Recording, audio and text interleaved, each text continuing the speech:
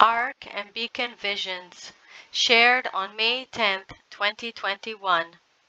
Dear brothers and sisters, as I was spending time with the Lord earlier this afternoon in my secret place, I received a vision from the Lord. In this vision, I saw a large boat, an ark. It was in the middle of a violent and raging storm. I saw high waves rocking that boat from side to side uncontrollably. It was quite an overpowering sight.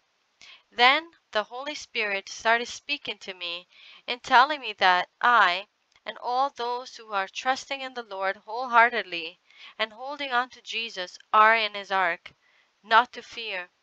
He also told me that soon we will see and feel much rocking, but the Lord will hold us steadily inside His Ark.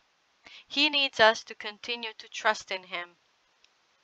Then my vision changed, and I saw Jesus' arm extending down from heaven. He grabbed a hold of my arm, which was raised upward, and he held it tightly. Then my vision switched back to the previous one about the ark, but this time I saw a beacon on the right side of the ark, and it was shedding its light toward the ark. The Holy Spirit told me that the beacon symbolized hope.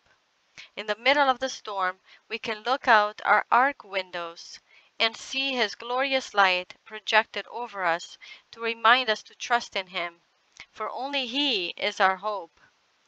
The verse I was given to share with this vision is found in Psalm 29, verse 10. The Lord sits enthroned over the flood. The Lord is enthroned as King forever.